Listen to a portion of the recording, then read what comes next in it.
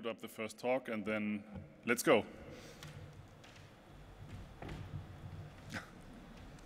Always leave the clicker here, please.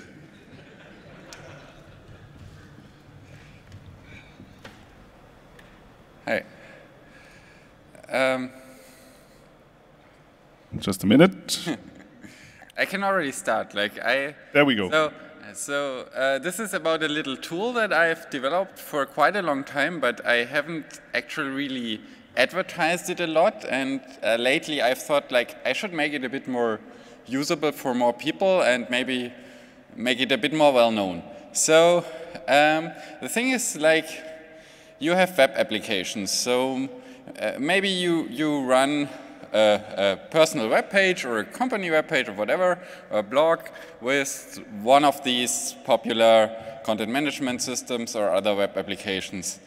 And yeah, sometimes they have security vulnerabilities.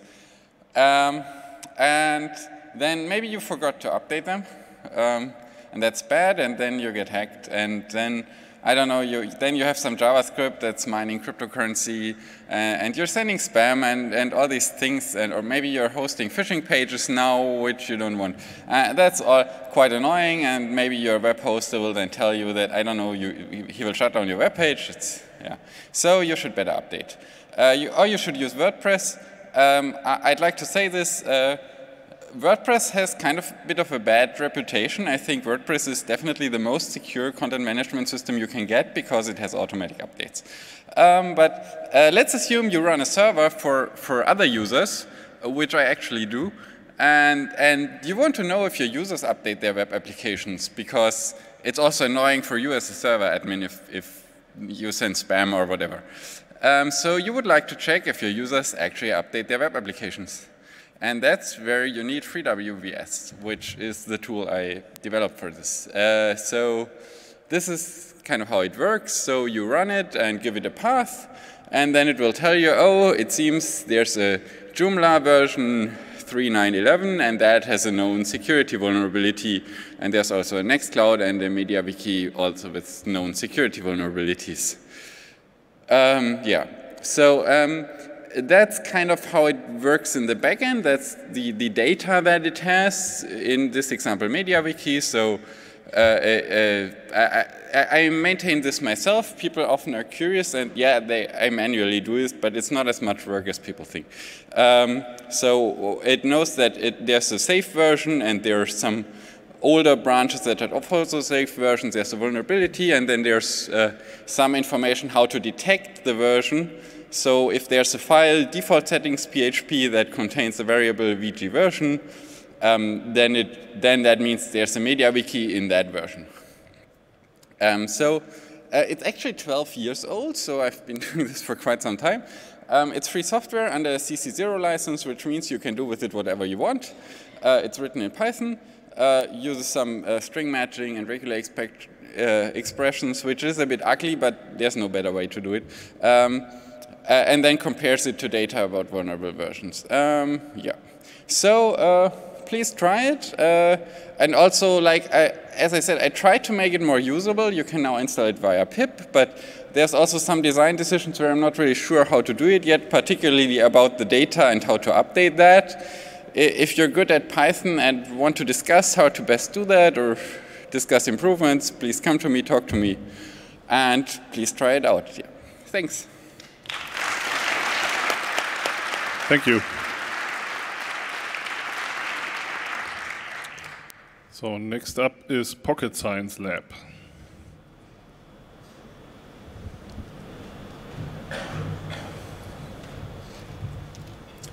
Hello, good morning. My name is Mark. I'm a software developer. I'm talking about hardware, which may sound a little bit strange, but I'll explain that in a few seconds. Pocket Science Lab is a little hardware which lets you measure all kinds of things. And why I like to use it, you see here, this is my set little lab, which I have to get out of the boxes in the evening, play around with microcontrollers, and put it back into the boxes again when I'm done, because this is also the table where my family eats breakfast, where my wife has a home office where my son likes to play Legos, yeah, and where I like to play with hardware. I don't have much room to have an oscilloscope or stuff like that, and that's why I'm happy to have found this Pocket Science Lab device thing. You use it by connecting it to your computer or to your smartphone via USB. Wi-Fi connection is currently being developed. Hope to see that soon. You install software. I'll come to that later. And then you just connect things to the Pocket Science Lab with cables with little pins.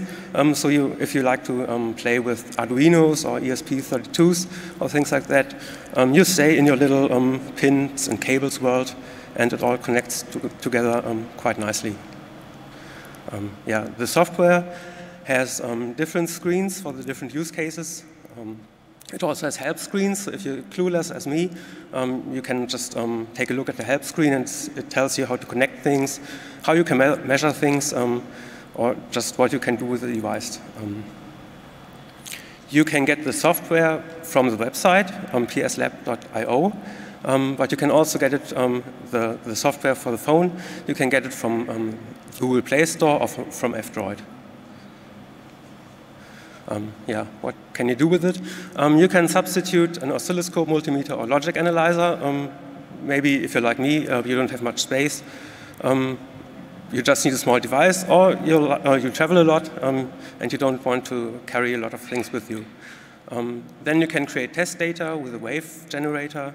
You have a programmable power source, or you can just look at things by connecting sensors, and yeah, you can either display values from the sensors, or you can log it and analyze it later. I forgot to say, I'm not a developer of the device. I'm only a user, and I'm happy to have found it. So if you like the device, if it looks interesting, just come to the FOSS Asia assembly. It's in Hall 2. They have devices there. They have cables. They have sensors. You can play around with it. You can buy it if you want. You can maybe get tips how to build it yourself, because it's open hardware. You can build it yourself. The firmware is free. Everything is free. Yeah, they will be there until midnight, they told me. So if you like the device or would like to take a look, just go there and have a look. Thank you.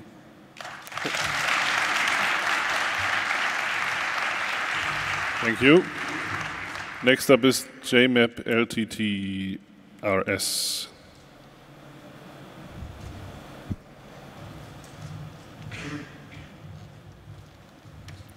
Hi, I'm Daniel. So I originally got interested in this a couple of years back. I was trying to finally self-host my own email. And I was looking for an email client for Android that provided a similar user experience to Gmail, and I couldn't find any. So I thought, how hard can it be to write your own? That led me to look into email, which, in case you don't know, is the protocol most email clients use to fetch email from your server. So it turns out IMAP is a little bit of a mess. It's an extensible protocol, and you need a bunch of server-side extensions to provide a good user experience. But as a client, you're also expected to deal with servers that don't have those extensions, and that makes your client code quite bloated. Furthermore, IMAP doesn't use any of the well-established serialization formats like JSON or XML, so you cannot even use a stock library to pass the wire format.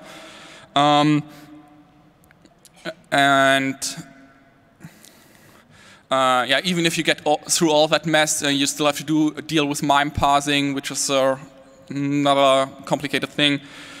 And yeah, and also like sending emails requires yet another protocol.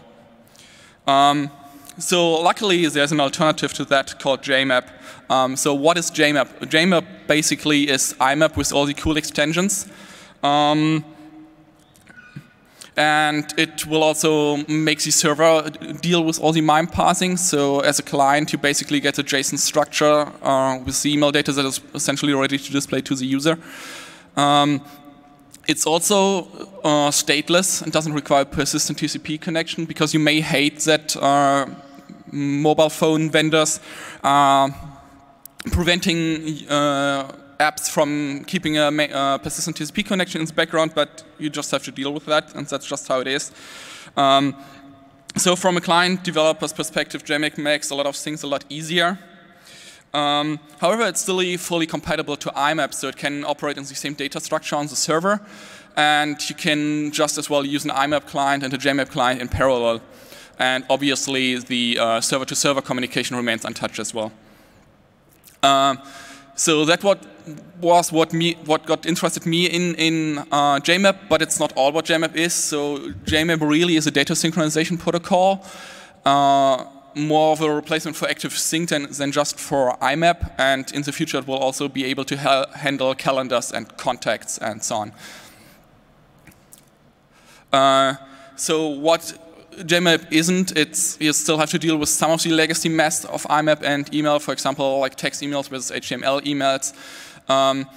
It won't provide a big noticeable difference for end users, because if you already have a well-functional JMap client, you won't know the difference as a user. But from a client developer's perspective, this makes a lot of things a lot easier.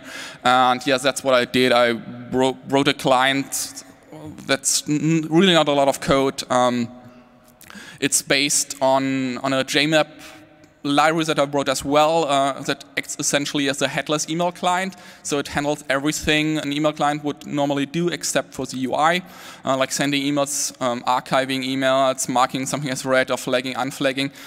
And the app itself is really limited, like no frills, no settings. I'm not planning to introduce any settings screen at all, because settings always invite feature creep, and I don't want that.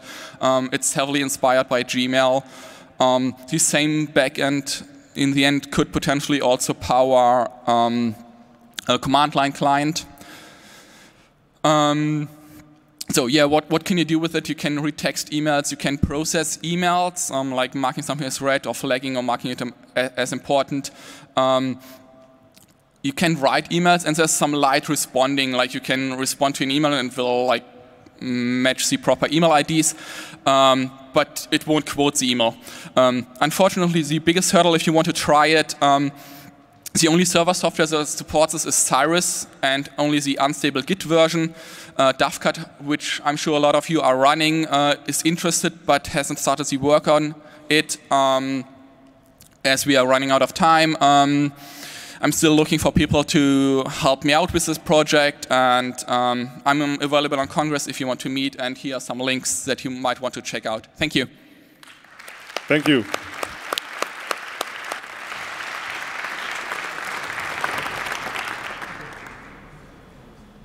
Next up is Badge Magic.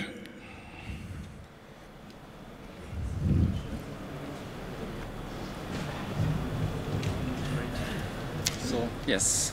Hello. Okay, so this is really a great lightning talk session because we are early, right?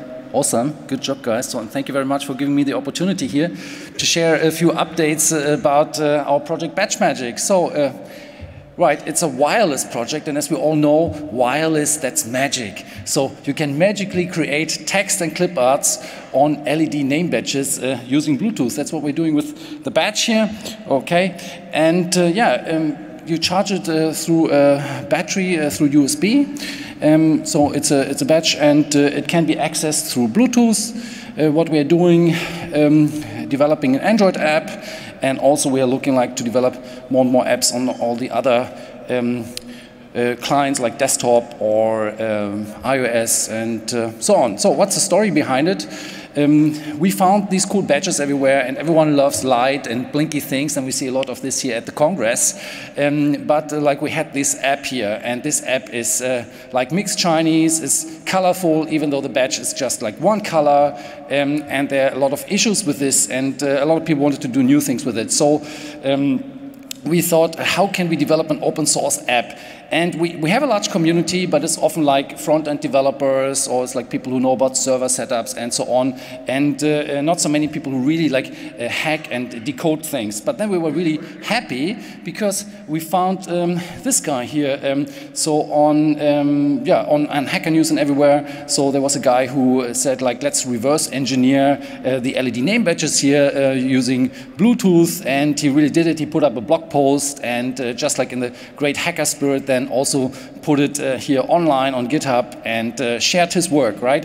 And as we often see here also at the Congress, there's so many cool ideas, but actually often the like a lot of hackers have the spirit, I hacked it, it's working for me, it's working on my machine, here's the code, do what you want, and they move on.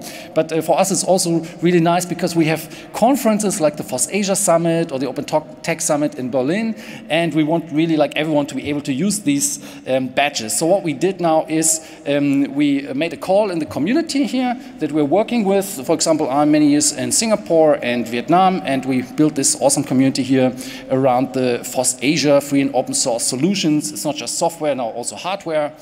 And we said, hey, now we have this hack, let's make an app for it. So we invited everyone, and people showed up, right? So we have this app now, and yesterday I had some comments here of people who said, oh yeah, this is really polished, it looks really like a nice thing. And of course, it's on F-Droid, it's on Play Store. We still like a lot of things to solve and make it smoother and so on, but like most of it works. And we also had it already at the camp. And yeah, really nice. You can have clip arts, you can have different directions to show the text and so on, and yeah, do a lot of things. You can make it slower, you can make it faster, and write all kinds of text. So some developments have happened in the recent months. For example, let's say you really make your badge and you create a lot, you make a clip art, and you know, you make it really nice and you want to share it with your partner or with your friends and so on. So we implemented now export badges to one device, share your configuration. Why not? Import, export. Then also a nice thing is that the original app doesn't have is drawing things. So you can now have a drawing mode where you draw on the badge, and then you can have it as a badge kind of feature. And there can be a lot of more things that we can do here as well. And of course, like as you can imagine, we had crashes. So we fixed a lot of crashes. Interestingly, like most of the developers who joined were like from Vietnam and Malaysia and so on, and they don't use non-Latin scripts. Yeah, so interestingly, it was a Chinese origin, but we didn't support non-Latin scripts, so we started to do that. We fixed a lot in this direction also, so adding more and more scripts. So get in touch with us here on GitHub, on the channel, or join our Code Heat contest, which we have. This is how we also like invite more people to participate in our projects here at FOSS Asia. It's a coding contest where, for example, the winners could win a trip to the Singapore event in March every year. This is also like badge magic. We just added this project into this contest. Now the question is, what is next? Of course, talk to us. We have in Hall 2 in the decentralization cluster and assembly with FOSS Asia, and we want to do a lot more things. For example, what you see here, I hope you can recognize this as like this kind of small fan, and these fans can have different words on it. Why not do this as a next fun project, maybe even add it here into the app where you can configure these fans. Why not do iOS? I personally don't use iOS, but interestingly here at the Congress, so many people use iOS, so I think we should have an iOS app, and some people actually just started, so if you want to join, just join us as well. And of course, we need the hardware to be open. We have a lot of open hardware projects in FOSS Asia with badge magic. Some people say, oh, that's too simple for me, I'm not interested, but maybe somebody is interested to join this, and let's make really the hardware itself also open, and that would be cool. Thank you very much. Join us in Hall 2. Thank you.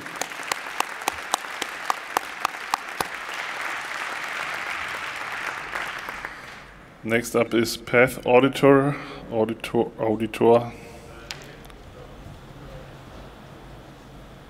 There you go. Okay. Hi everyone, my name is Ciro. I usually like memory corruption bugs, but today in this talk I want to talk to you about something a little bit else, a different class of vulnerabilities that I thought deserves a little bit more love, and show you how you can find them yourself. Because in the end, as long as it gives you a shell, that's okay for us. So I will talk about privilege escalation bugs. So just imagine what happens if you have this. This syscall run by some process which is running as root on your Linux box, and it's doing rename temp foo bar to temp foo by x. So the first thing you might notice here is, well, this doesn't make any sense. You can't move a directory into itself. Like, how is that supposed to happen? But the fun part about this is actually a privilege escalation vulnerability. And to understand why, we will have to take a quick look at what the kernel is actually doing. So the kernel will get the syscall, it will take the first path argument first and will resolve it. So it goes to slash, then temp, foo, bar. It takes a reference to this file. It could be a file or directory. The kernel doesn't know at this point. And then it goes on to the second one and does the same thing again, right? So you just slash, temp, foo. But on Linux, there are these things called symlinks. So what if a user can actually write to this directory and just replaces bar with a symlink at this point in time? Then the kernel will follow it, go to etc, for example, and move the file that it got before and move it to a different directory. So if this is running as root, this is bad, right? Because just imagine a user can mess with this and move an arbitrary file to etc cron, for example, and get it executed later as root. So there are two caveats to this that I want to mention, which is, number one, rename only works with, if it's on the same file system, it will not move across file system boundaries. So if temp is just a regular directory, it will work. If it's a tempfs, it will not, this case will not work. The other thing is, temp is usually a sticky directory, and symlinks are a little bit special in sticky directories, but this doesn't apply since we are 2 directories deep. In any case, you might wonder why I'm using such a complicated example, because like this class of bug, there's such much better examples than this that are much easier to understand, but well, this was actually a real bug. There's a tool called temp remover which is trying to delete all files in temp, and it was doing exactly this to find out if something is a mount point. So now we want to find these kind of issues at scale to get them fixed, right? So there's a very simple idea that works surprisingly well in practice, which is, well, we can just hook all the functions. What if we can just install hooks on every process on the system running as root, take every function in the libc, like open, rename, whatever it is, just hook the function, and whenever you call it, you check the path. You try to figure out, can this path be somehow messed with by a user, because that might be unintended side consequences. Like there might be unintended side effects. Of course, it depends a little bit how the value is used, what the function call is in the end, but it's usually a bug if this happens. So we wrote this tool, me and the coworker Marta, and you can try it out. It works like this. You build this library, libpath auditor it's called. You can use ld preload. So the way it works is use ld preload. This allows you to load the library into another process, and then we can override open, rename, and so on, and then just check if the path could have a vulnerability like this. And then afterwards, if it does, we just log it to syslog, and then you will have afterwards to check out the syslog, find all the alerts, and then look at them manually. But usually these are very fun because they always have these tricky side effects. For example, there was one case where a shell script was trying to cut a PID file to check if a process is still alive and kill it. But then if you cut an arbitrary file and follow symlinks, you might end up putting the content of the file into the arguments, and the arguments are visible by every other process on the system, so you would leak arbitrary files with this. So there's some really cool bugs in this. So long story short, you can find it on GitHub.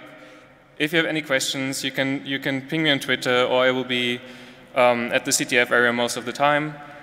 And I'm really sorry, I just noticed the build is broken. I will try to fix it as soon as possible, but in the meantime, just you have to fix up the includes like you see on the bottom. Just remove the third-party mention, and then everything should work out of the box. If not, just let me know, and I can help you try to debug it. Thank you very much.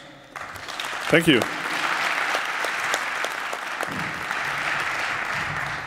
So next up is this talk. I'm interested how they spell it. I'd say axolotl, but let's see. Okay, my talk is about axolotl. Axolotl. It's this small animal living in Mexico City, but it's nearly dying because of environmental issues. But axolotl is also the encryption mechanism that is used in the Signal messenger. It's actually renamed to double rated at the moment.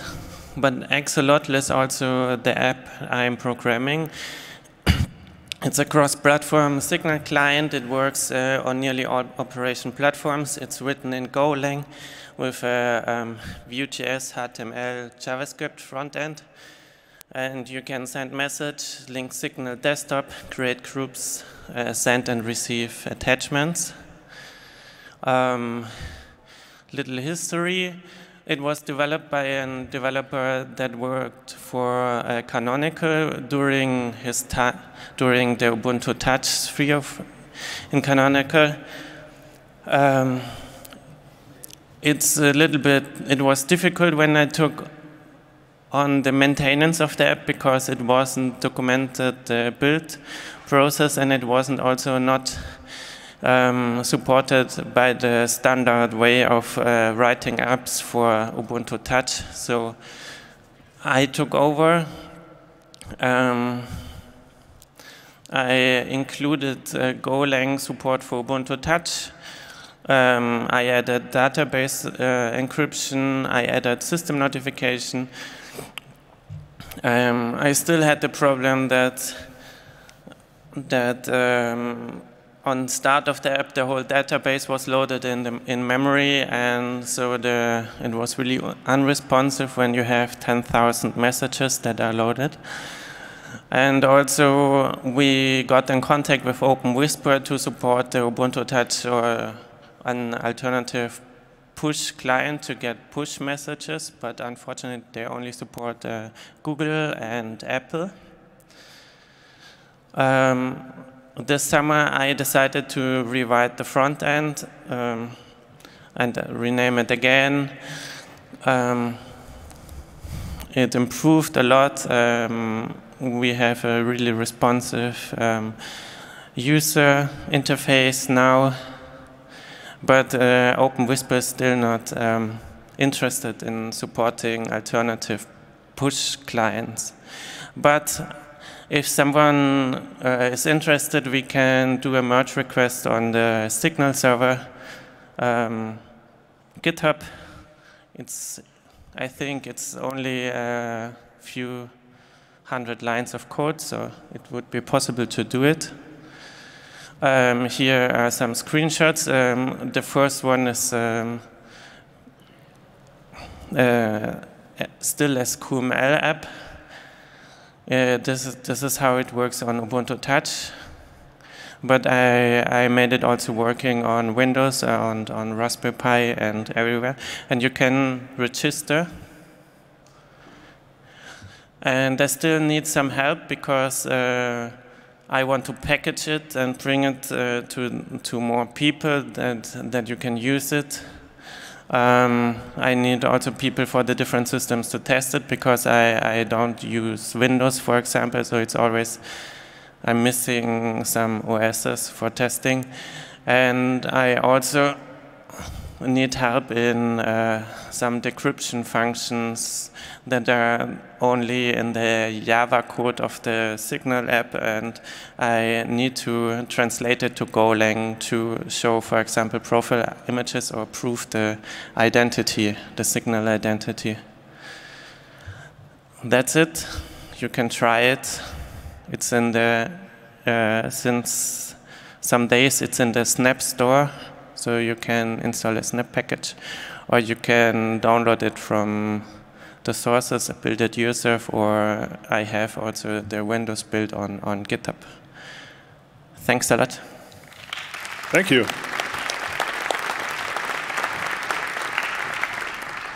Next up is Congress design on an oscilloscope.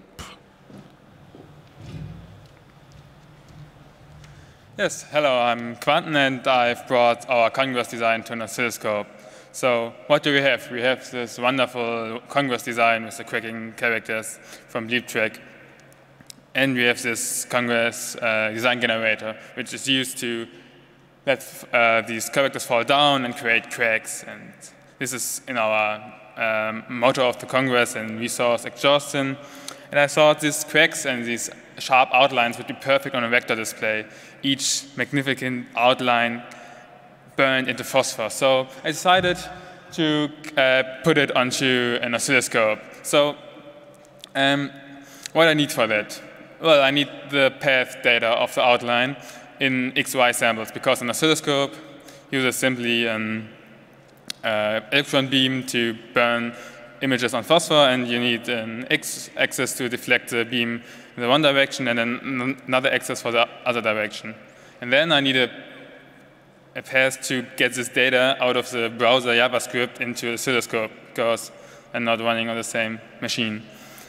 So paper.js is a library which all this generator is built around. It's very nice, it's featureful, wonderful to create animations, and it was really easy. You just need a for loop and go along the path and get all the points you need along the path. So I calculate I need maybe 1,000 points, so the path is so long. I go along and have an array of the points. So in the audio part, I used an audio output to put it onto the oscilloscope, and there is a full-featured web audio API in JavaScript. You have modular routing, input-output nodes, effect nodes, so you can basically mix music in your browser while you're mining Bitcoins. And I doesn't notice it until now, but it's kind of great, but it's JavaScript, but we are at resource exhaustion, so it's maybe okay. And yes, it's very easy, actually. You create an audio buffer source, put in both channels, and then they will pop out of your headphone jack. So all you need to do left is to connect your oscilloscope to your headphone jack, and you get in full the image. You see on the left side my laptop and the right side the oscilloscope. I've created a small amplification circuit, not that important, and I don't have a video now here, but it's live, so you can look at the oscilloscope live where the characters are falling and breaking apart. And you also see some distortions in the oscilloscope image, because I don't care about the passes between the characters and all that like that. I will give another longer talk in German today at 19:45 at the Carlsund stage. It's a non-recording stage, so be sure to come around if you want to have a bit more background. I will explain how all these have a history, a bit more details in how you can implement it, and give an outlook what you can else do with this wonderful combination of paper.js and web audio API. So today, 1945, in German, sadly. If you have any questions, ask me. I'm Quanten, and you will find me at the car soon. Or you can ask me on Twitter at QuintusQuanten, call me up, or have a look at the wiki page. I don't know how it's named. I think it's Browsers on Phosphor. And there you can also find everything you need to get in touch with me. Thanks. Thank you.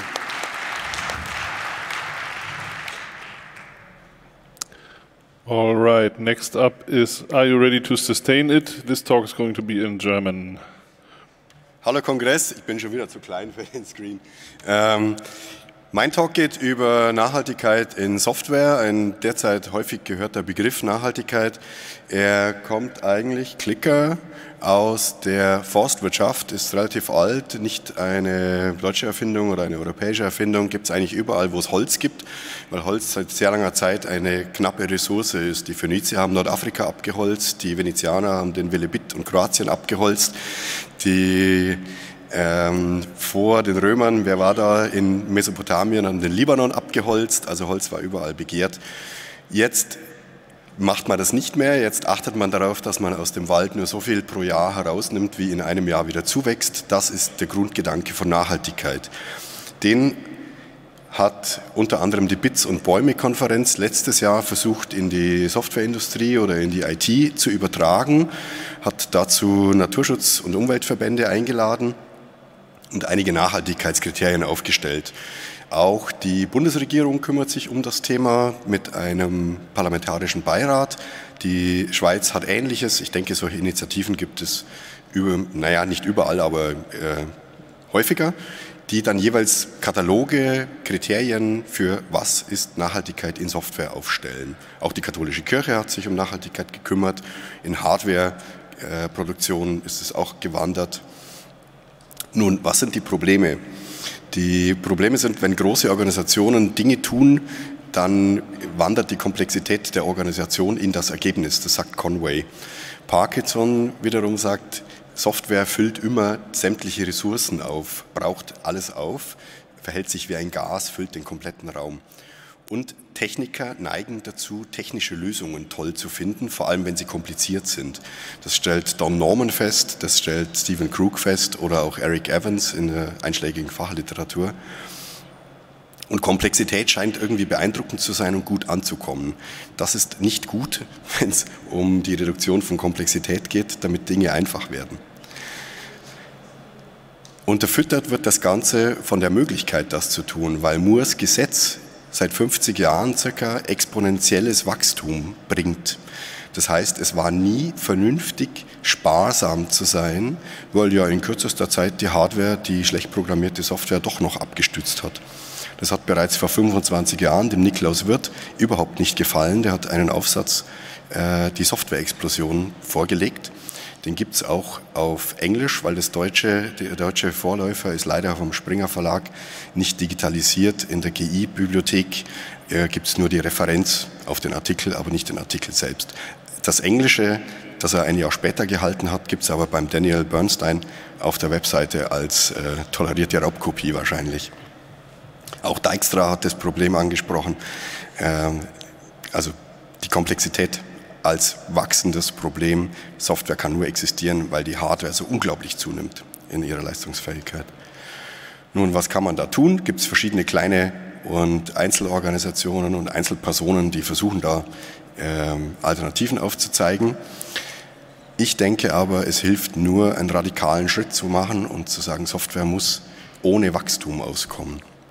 Das heißt, meine heutige Software, die ich toll finde und gerne benutze oder die ich gebaut habe oder gerade baue, muss, um zukunftssicher zu sein, auch auf alter Hardware laufen können. Und da ist 5 Jahre ein ziemlich großer Zeitraum und lustigerweise auch das gleiche Kriterium beim ganz neuen blauen Engel für Software, der auch verlangt, dass Software auf 5 Jahre alten Systemen laufen kann. Weil nur dann ist glaubhaft, dass diese Software ohne Wachstum der zugrunde liegenden Hardware-Ressourcen benutzt werden kann und keine Neuinvestitionen von Hardware erfordert. Das ist der Grund. Software ist der Treiber für Hardware-Investitionen. Zu dem Thema möchte ich heute Abend zu einer Diskussion einladen in der im Vintage Computer Cluster um 8 Uhr. Wer Zeit und Lust hat, über dieses Thema zu streiten, das auch was Positives beizutragen, destruktiv zu sein, zu randalieren, was auch immer, würde mich sehr interessieren, wenn ihr vorbeikommt, mir eure Meinung sagt, wie kann IT-Industrie Nullwachstum erreichen. Herzlichen Dank für eure Aufmerksamkeit. Einen schönen Kongress und wascht euch die Hände. Danke. Thank you. So, next up is Free Pascal. Yeah.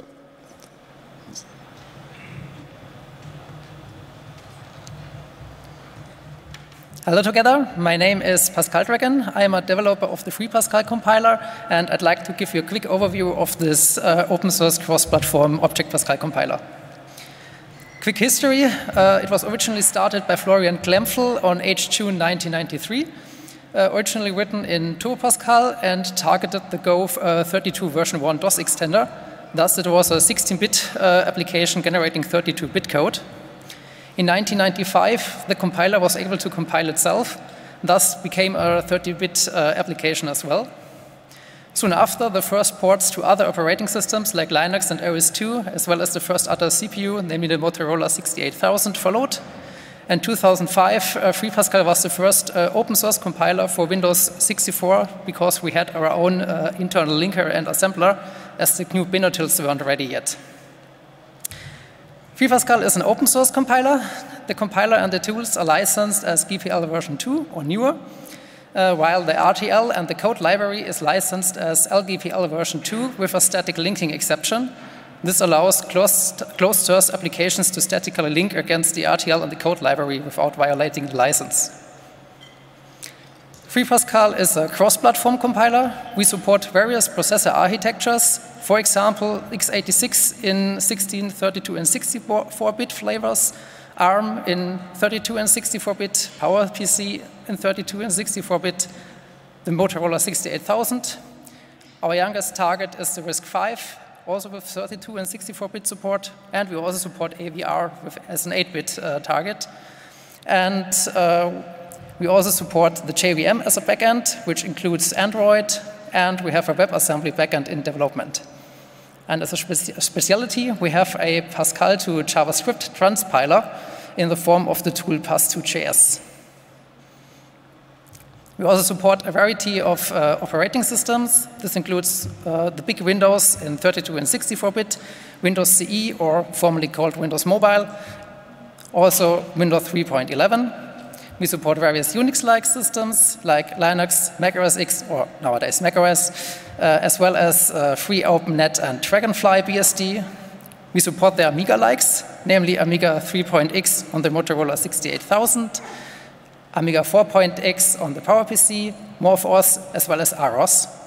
We also support various other operating systems like OS2, DOS, with and without a DOS extender, the Atari ST, Mac OS Classic, and various gaming platforms by Nintendo, namely Game Boy Advance, Nintendo DS, Nintendo Wii, and the Switch through a third-party developer. And we also support developing on bare-bone hardware, which is mostly used for the AVR and ARM. FreePascal is an object Pascal compiler. We support various existing language dialects through a mode concept, which allows to select the language modes per compilation unit. We cover various existing dialects like Turbo Pascal, Delphi, Mac Pascal, as well as the two Pascal standards, ISO Pascal and extended ISO Pascal. We also have two custom dialects that are similar to the Turbo Pascal and Delphi dialects, but have a few differences and restrictions. FreePascal has a namespace module-like concept through units, which allows for fast compilation, which is also why C++ developers want that. As the name says, this is an object-oriented programming language. We have virtual methods, interfaces, a class meta type, something I really miss from C++ sometimes. We have extensive runtime type information, which is the basis for an IDE like Lazarus to retrieve information about the running code at runtime. And we also support generics, which are a bit of a hybrid between C++ templates and C# Java generics. If I've made you curious, give it a try. The current release is 3.04. You can download it at freepascal.org for various platforms. I'd also suggest you to use the Lazarus IDE in version 2.06, which you can get at lazarus-ide.org. You can also, if you have questions, talk to me on the Congress. I should be recognized level in theory. But that's it. Thank you very much. Thank you.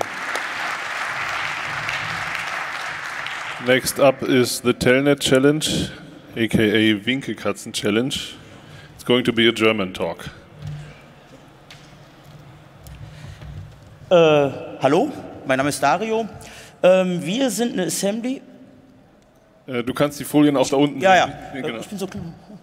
Wir sind eine Assembly, die sich hier auf dem Kongress gegründet hat und seit 3 Jahren eine Assembly ist. Wir haben uns am 30C3 das erste Mal getroffen und haben so grob zusammengesetzt an einem der freien Tische.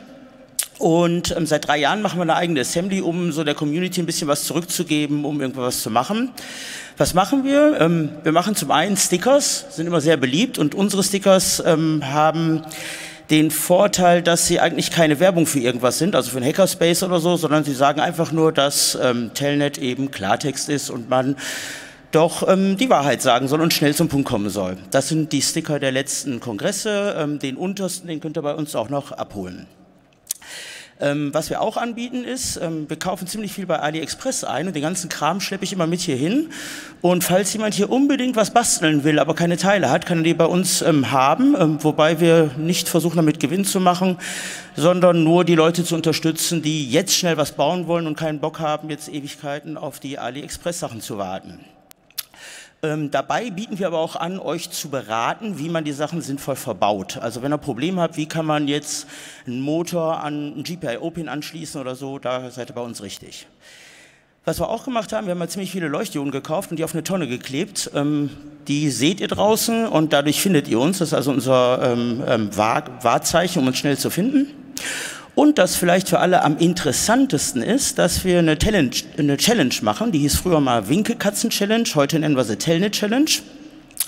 Und wer die gewinnt, wer nämlich so eine Katze zum Winken bringt, die bei uns steht, der gewinnt ein T-Shirt. Vor 2 Jahren gab es das T-Shirt, wo Telnet Klartextreden draufsteht, danach gab es das untere und jetzt gibt es das, was ich anhab, allerdings in schwarz. Wir haben verschiedene Größen da, man muss nur die Katze zum Winken bringen. Da kommt ihr einfach zu uns zum Stand, wenn ihr das machen wollt. Das ist ein Spoiler für die erste und die letzte Stage. Also in der ersten Stage seht ihr da so einen heißen Draht, den man schaffen muss. Die letzte ist die Katze da im Hintergrund, die ihr zum Winken bringen müsst. Und wenn ihr das schafft, dann gewinnt ihr halt das T-Shirt. Wir finanzieren das alles selber. Ihr könnt uns gerne Spenden geben und dann vielleicht auch T-Shirts kriegen, um den langen Weg der Challenge zu umgehen. Ich glaube, der schnellste, wir haben einen Beta-Test schon hinter uns, den haben wir nämlich gestern gemacht, damit ihr den nicht machen müsst. Natürlich, wie es sich gehört, im Live-Test. Und 10 Leute, also 10 Gruppen haben es schon geschafft. Ich glaube, der schnellste hatte irgendwas mit 7 Stunden 40, wobei einige sagen, sie haben zwischendurch auch geschlafen. Es spielt also keine Rolle, da ständig beizubleiben. Man kann das wie so ein CTF sehen, um praktisch ein T-Shirt zu gewinnen. So, das war's schon. Ich wollte ein bisschen mehr Zeit für andere geben. Vielen Dank. Thank you. Next up is unconventional tactics for online campaigning.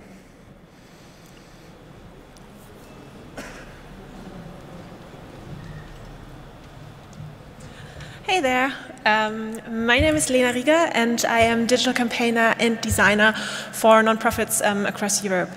My topic today is unconventional tactics for digital campaigning. And to start with, I just have a question for you. Did any one of you take an online petition within the last year? Okay, nice. That's quite some engagement, because online petitions are maybe the most important and most common tactic in online campaigning. But my question is, are there more ways to reach out to a target or maybe engage your supporter more? There are plenty of them, and I'm just going to introduce a few of them today. So one thing you can do is to use localized data to personalize your issue more. Let's take the example of cyclist safety. If I give you the number of cyclist accidents for the whole country, let's say Germany, you might not be able to relate to that number because it's just too big. But if I break that down to your city, your region, maybe your neighborhood, you might be able to access this number and to relate to the topic. A simple implementation of this could look like just a simple online form where the supporter types in his postcode. This form is connected to data about cyclist accidents. You provide the number of the accidents happening in the intermediate surrounding of the supporter, and the supporter is able to relate to that number and engages with your topic. We love engaged supporters because we can ask them for more. You could, for example, ask them to block your target's phone lines.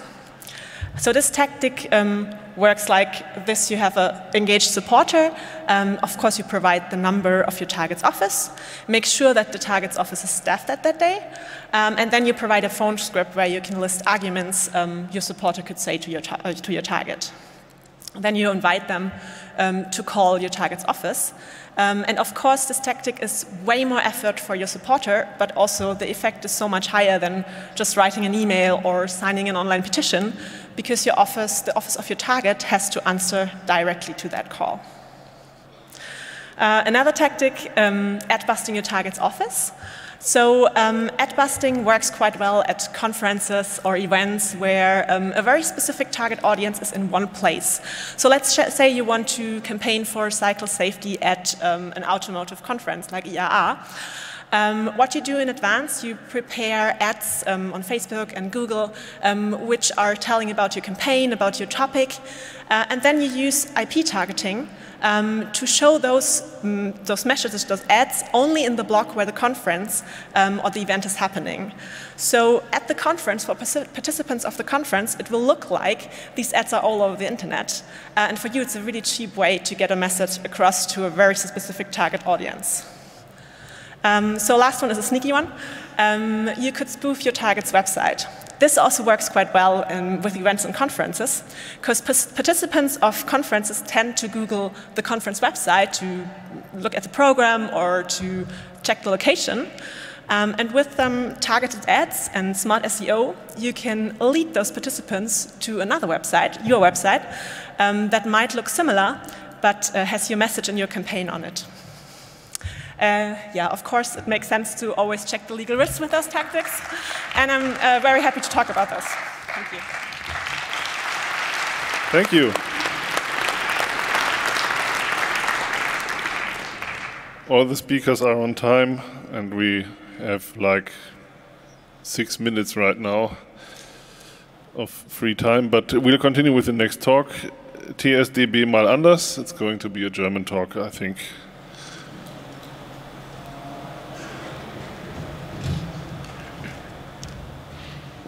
Guten Tag, mein Name ist Sibyllien. Ich erzähle euch was über TSDB. Was ist das? Time Series Database. Relativ simpel, ist halt eine Datenbank, einfacher Key-Value-Store.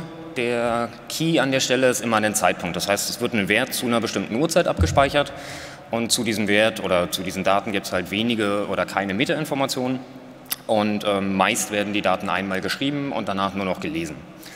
Klassischer Anwendungsfall dafür ist Monitoring. Jeder von euch kennt das. Webserver-Anfragen pro Sekunde oder bei irgendeinem System, CPU-Auslastung, RAM-Auslastung, Festplattenverbrauch, was auch immer. Früher sah das so aus, das ist der Klassiker, das RRD-Tool, werden halt, wie man in der Grafik sieht, zu bestimmten Zeiten abgespeichert, wie viele Bits da pro Sekunde über die Leitung gegangen sind. Heutzutage gibt es das in hübsch, ist aber immer noch das Gleiche. Ich sehe zu irgendeinem Zeitpunkt irgendeinen Wert. Was kann man damit machen, wenn es nicht um Monitoring geht? Ich habe einen Use Case aus der Industrie dabei. Stellt euch vor, euer Energieversorger liefert euch nicht nur Strom, sondern ihr könnt euch aussuchen, wo der herkommt. Energieversorger arbeiten grundsätzlich im 15-Minuten-Intervall bei allem, was die tun.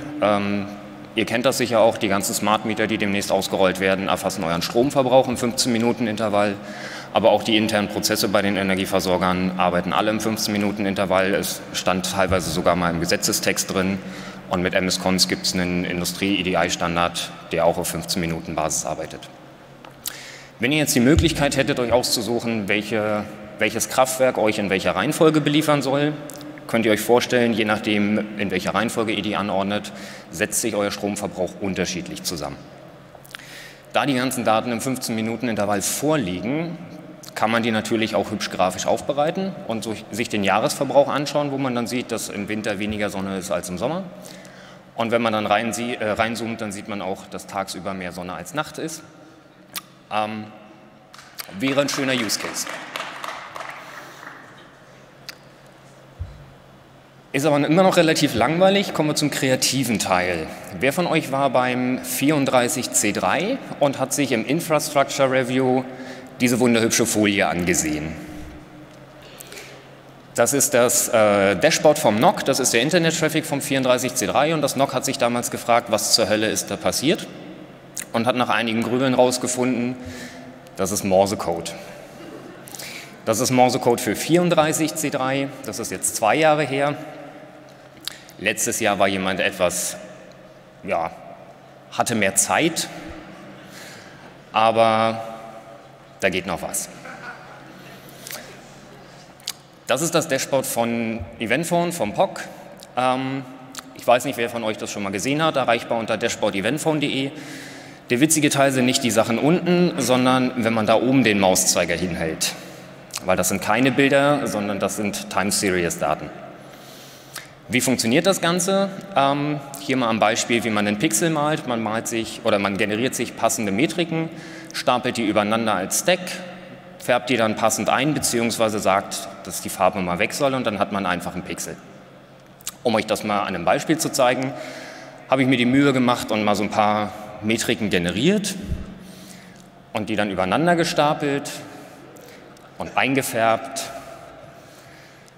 Und weil das von Hand keinen Spaß macht, könnt ihr euch den Code dafür runterladen. Ihr werft da einfach ein Bild rein, kommen hübsche Bilder raus, beziehungsweise hübsche Graphen raus. Und ja, ich würde mich freuen, wenn wir auf dem Event jemanden finden, der zufällig Zugang zu einem etwas dickeren Internetanschluss hat und dem NOC den Wunsch erfüllt, dass diesmal nicht gemorst wird.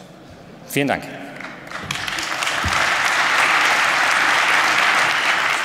Let's go. Yeah. This year I've worked on my master thesis and I came along a lot of problems. And well, a lot of papers and articles focus on new results, but there's little reproduction. I had to reproduce something, but there was no source code. The technical details in the paper, let's say they were almost non-existent. And the framework that was used was kind of, it was a known one, but it was really complicated. So basically I had to implement everything from scratch, which is not what should happen. So it cost me a lot of time. So what can be done better about it? Well, first, if you do any research, release your source code. It isn't that difficult, and it helps everyone else a great way.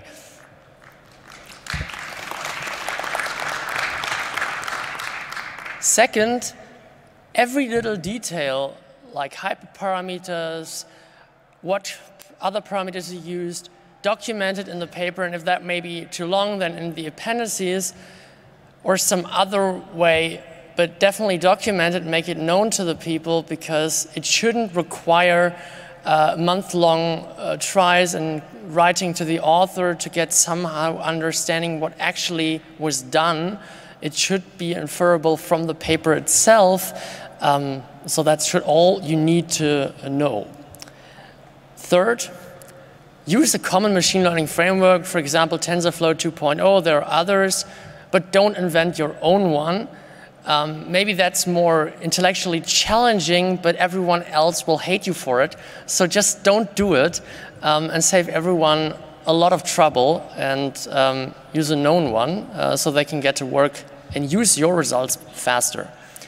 Fourth, write source code in package form. For example, in Python, which is used very often in machine learning, it's very easy. There's like the Python package index, so just prepare your things for that, so you can upload it after you hand it in your publication, so others can simply install it and have all the required dependencies in one command and don't need to search around and try to find how this thing can be run. So only the data sets which are too large to put in as dependencies have to be downloaded manually, but everything else will be ready. And 5, follow clean code rules. So, I mean, we all know this thing, we write something in school and then years later we can't read it ourselves. Well, in source code, while it's written with a machine, you can see the letters, but you don't necessarily understand them anymore. So just write cleanly, search in the favorite search engine, and just follow that. It isn't that difficult. And maybe follow a pledge. Hold yourself and others to these 5 rules. And if you're a journal editor or know someone who is, maybe don't accept publications that don't fulfill these 5 points. And if enough journals would follow that, then it would be adopted in mass very fast. So I think that saves a lot of people a lot of time and doesn't take too much time from you. Thank you. Thank you. So next up is accessibility for adult autistics and at larger events. Yep. So there we go.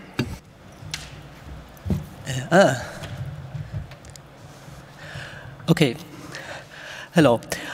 So it's about accessibility for autistics at large events. Children are not my department, so it's only for adults. The first thing I would like to encourage, why do I need that? Maybe we don't have autistics, you probably do. And considering accessibility helps everyone. Like a person in a wheelchair needs an elevator to get to the 3rd floor, but everybody is happy to get to the 3rd floor with an elevator when they're sick, for instance. So we're all disabled sometimes, and it helps the quality of your event if you consider those things. Tolerate odd behavior and make policies to tolerate odd behavior. Just don't force people to be all the same, you know that, but make policies. Allow people to leave the room at any time. Some people want to smoke, some people want to pee, and some people want to be alone for a moment. Make it allowed.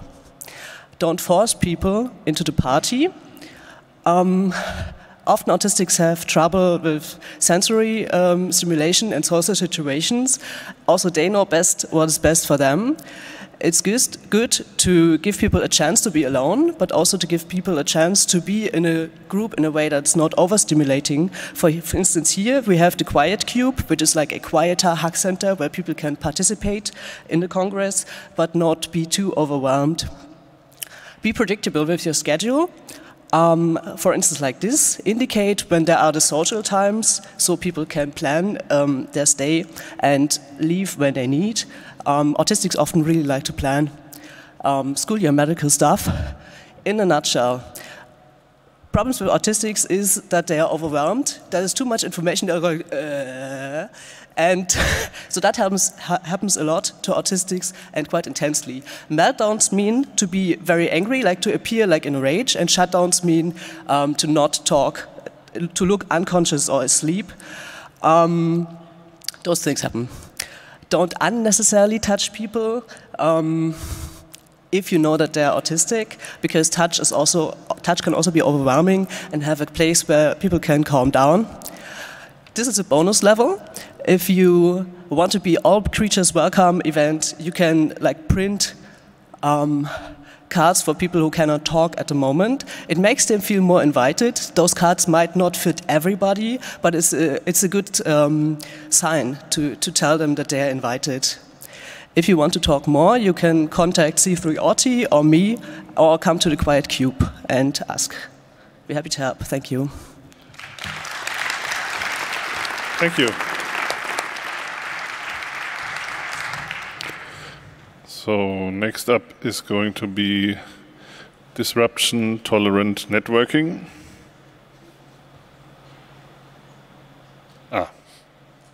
We are also disruption-tolerant here. Delay-tolerant especially. All right, go ahead. Hi. Slide? Hast du vielleicht auf den Schwarz-Button gedrückt? Achso, warte mal. So. That's good. Okay. So, some delay as for the topic. So, today I'm going to give you a brief introduction into the world of delay or disruption-tolerant networking and motivate all this with the DTN7 software, or DTN7 Go to be precisely. Even today, we have a lot of situations where you don't have some reliable uplink. For example, your internet access is blocked, or you don't have any infrastructure, for example, in disaster scenarios. Also, you have transmissions from rural areas, for example, for your sensor network, or if you're at the Digitalgipfel somewhere in Brandenburg. Furthermore, perhaps you're somewhere in deep space, so you can't plug in your internet. The typical solution is some wireless mesh networking. But even nowadays, there are situations where your mesh network doesn't fulfill your doesn't help you. So here we have the a picture of a typical mesh network as in your Freifunk community. So if you want to establish a connection from the left to the right node, your routing algorithm just determines a path, for example, the dotted one, and you can exchange packets. However, for TCP, for example, you need the round trip, so you have to send packets forth and back, forth and back. If your nodes are very far away from each other, this could take some time. For example, because you have such low bandwidth. Furthermore, if your link breaks down, for example, like here, TCP doesn't work nicely anymore because TCP isn't designed for partition networks. Yeah. In real life, you don't have those connected components. For example, if you're in a disaster scenario and you're somewhere outside with your smartphone, you're in your group with your peer group, with your people, and you just have small mesh networks for yourself, but you cannot connect to the other ones. So it's always just small groups. Furthermore, people are switching between these groups. So you have some kind of mobility in this. So we have some network where you don't want any end-to-end connection, you don't want extra network round trips or extra packets, and well, it must also work if it's not really connected and the nodes are moving. So that's where we're coming to delay or disruption tolerant networking. In DTN, packets are transmitted hop by hop in a store carry forward manner. So packets are just exchanged from node to node when they're meeting. For example, opportunistically because they're just passing by, or it's scheduled. For example, for satellites in space. This looks like here in this example. We have these two groups as before, and the upper node wants to transmit some data to the lower one. Now, the upper node creates a package, and it's like it owns this package now, it has it, and it will transmit it to its neighboring nodes, and this time in the same component. Now the node from the downer component moves up because it has some kind of mobility, gets a package, moves back, and now it's delivered. So this is not really possible with like the Internet Protocol and TCP, especially TCP. So there are other protocols, for example, the bundle protocol, and there's currently an IETF draft, DTN BPBIS 17, which just describes such an architecture. It aims to obsolete this old RFC 5050. So there you have the package looking like this one. You have a primary block with your metadata, like in your IP header, and then you have canonical other blocks. At the end, you have a payload block where your payload is there, obviously, in this case, hello 3063. And you can have other blocks, for example, a hop count block, which is the same like a hop count in the current version of the Internet Protocol. So you can just extend your bundles of transport. All these is implemented in our software we're going to present here. It's DTN7 Go, and it's an, well, obviously implementation of this delayed tolerant networking with the bundle protocol. It's also a router, and it has an interface to be programmed for or to be receive packets. Those bundles, as shown earlier, like the packages, can be exchanged over different protocols, like TCP-based or the physical layer of LoRa. So we have small antennas where you can exchange the packets. Everything else is possible. We have an interface for this. Furthermore, before I just saw the package exchange from node to node, but if you have a huge network, you want to have some kind of interlink routing. So we have different routing algorithms as shown there. Furthermore, you can create these packages with our API or just use our software as a library. That's it. Thanks. Thank you. Next up is Tesla Radar.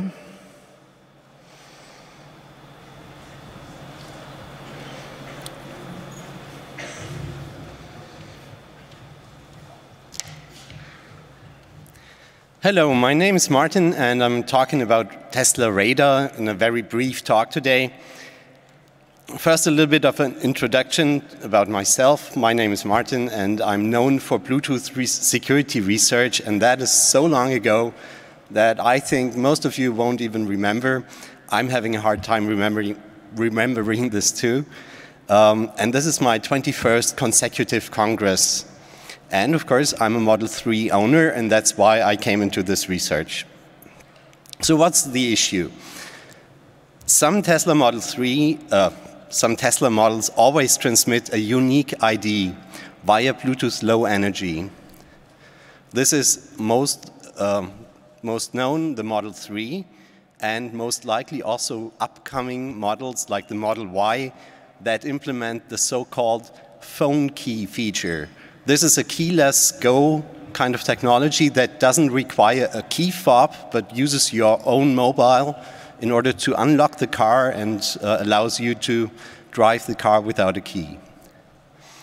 And this ID that is transmitted continuously is required for this phone key feature. So the thing is that this ID does not change over time, and you cannot turn it off.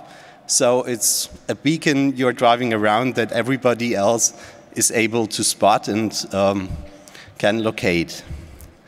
So anyone can track vehicles without effort, and this is, at least in Europe, a privacy issue. And that could facilitate car theft, car crashing. I don't know if you know what that is. A friend brought that up to me. That's when people wait with their cars at intersections and wait for a well-insured car to come around the corner, which has no right of way, and they just enter the intersection and the car crashes into their car and they make some money out of that. So that could be facilitated with that as well. Of course, speed measurement is something you can use it for, and worst of all is that it facilitates automated personal observation. So the situation at the moment is I wrote a letter to Tesla and told them that I believe this is a privacy issue, and they replied back very friendly and very professionally that they see that differently, and they say that because there's so many automated license plate readers around in the country anyways, so it doesn't really make a big difference if they would randomize any identifiers with their cars. So ALPR, that's this license plate reader technology, that is an argument for the USA. It's a lazy excuse, some would say, but in Europe there's at least the GDPR. So if only there was an app for that, I thought, and there was no app that helped addressing this issue. So I did this Android app, which is called Tesla Radar, and it's a little bit like Pokemon Go. It has the intention to raise awareness for the issue by spotting all these Teslas that you find when you wander around with this app. And it transmits it back to the server where a heat map is generated out of the locations of the detected cars. And of course, there's gamification in the app. And of course, this should lead to a situation where Tesla fixes the issue eventually. So please consider to install the app, share your data with the service, collect radar score, and enjoy gamification. And please, please pay attention to the ads. It's a free app, but it's ad supported. And you don't have to be really interested in anything you see. Just give it a try, click in on it. So if you're still not convinced that you should go for the app, you're in very good company. The guy you see there is Thomas from the Netherlands. He's an electronics engineer, and he took it to the next level, in my opinion.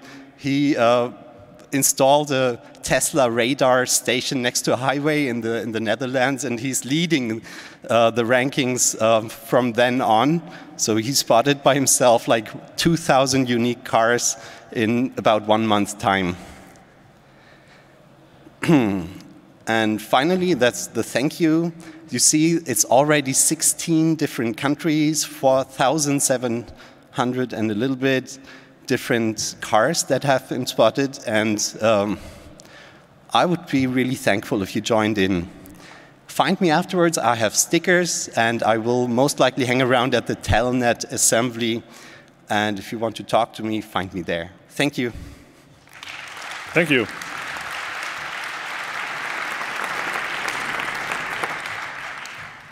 Next up is open source licenses. Yep.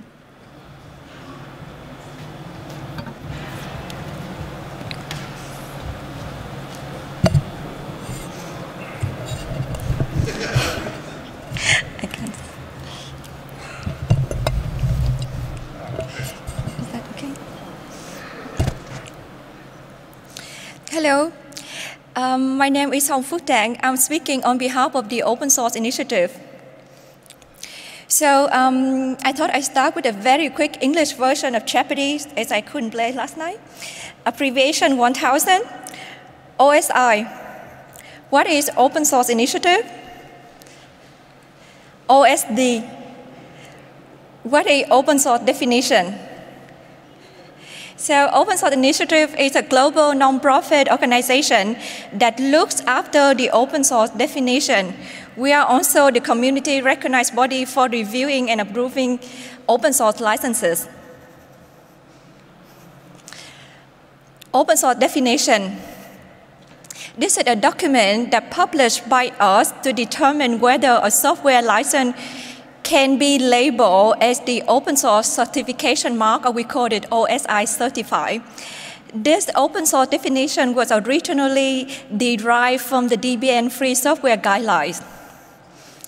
So open source doesn't just mean access to the source code, but also the distribution terms of open source software must comply with the following criteria that you can find on our website, opensource.org. GPL, MIT, Apache license, Mozilla public license. These are very popular open source license were approved by the OSI, but these are not all. If you go to our website, you will find close to 100 other open source approved licenses. The core purpose of the license review process is to provide software freedom and to ensure that any approved open source license comply again with the open source definition.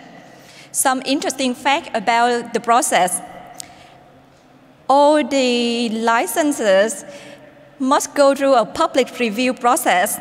There is a community discussion on every single license on a mailing list, and the decision process normally takes up to 60 days, and an extra 30 days if there is a submission of a revised version.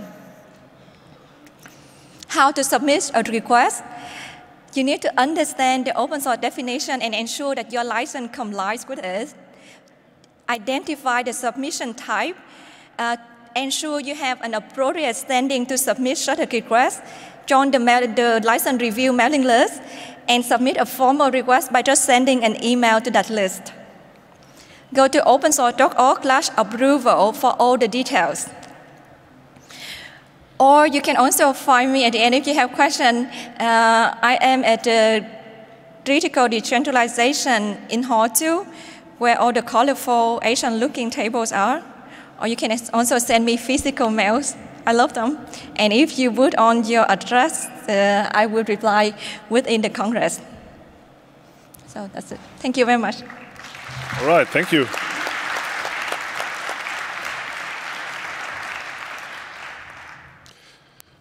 Next up is soldering workshops.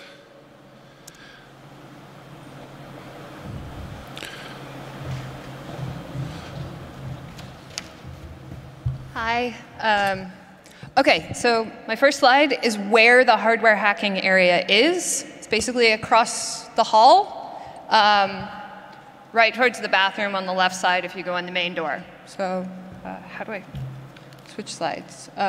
Okay, so what is the hardware hacking area for? We basically have over 100 soldering irons, 30 of which are just dedicated to people wanting to solder anytime they want. You can bring whatever you want to solder. If you didn't bring anything to Congress that you want to solder, we also are selling kits, mostly between about noon and 5 every day. And I also made a badge this year that is in my pocket. Basically, this little soldering kit, and it's by donation, and the donations will determine what my budget is next year. So if you think 600 isn't enough for Congress, donate more than what you think it's worth, because that will determine how many I get to make next year, because I'm not rich. Okay, so I'm also teaching a number of workshops, and my workshop that I'm doing tonight, tomorrow, and the next day is an introduction to Arduino soldering and programming. And it's basically 1 hour of soldering for surface mount and through-hole soldering, and then 1 hour of learning digital input, digital output, analog input, analog output, and my goal is to stay there until everybody's shield works. And you sign up between 3 and 5 today or tomorrow. I'll be at the hardware hacking area. My other workshop that I'm doing tomorrow night is building this toy, which you can see what they're doing on the video. The one labeled recharge, you basically push it, and it's to recharge yourself, so to take a moment to just relax. It was designed because a person in my hardware hacking space has a very anxious girlfriend who needs to constantly remember to just take a moment to calm down before giving a speech and so on. The other one is just a toy where if you push it with the right tempo, it will change directions or get brighter. And that's just to learn through-hole soldering. And that's the slide in case the video didn't work. This is surface mount for terrified beginners. It's taught 10 different times during Congress. There's a sign-up sheet at the end of the kit sales area and the hardware hacking area if you want to take that workshop. There are still spaces left. This is sold out. There are still spaces for this workshop where you build a Ardu synth that's taught by Mitch Altman. So the first 2 workshops that I talked about with the recharge in the heart or the intro to Arduino, that's my workshop. The rest are just other people's. This is where you build a music synthesizer, and there's still a few spots left. The Maker Bueno is sold out. I believe this one may have a couple spots left. And you build your own Geiger counter. There's an air quality monitor workshop, and all of the information on how to sign up for the workshops given by other people are on the hardware hacking area website, wiki, and then follow all of their directions on how to get the kit and sign up. And then there's 2 FPGA workshops. One is to build a stopwatch, and I believe it is free. And it's tonight, and you borrow the materials, which is how it can be free, because these are not cheap kits. If you want to buy the kit, you have to talk to the workshop giver. And then there's also this FPGA and your USB port workshop. And that's all. Thank you.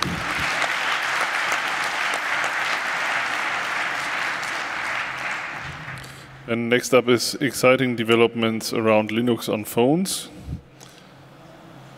Very tiny.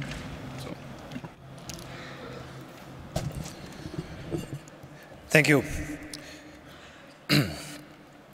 So my name is Jan. I'm from the UbiPorts project. So obviously I am not an independent source on this topic, but I wanted to use this opportunity to spread my propaganda anyways.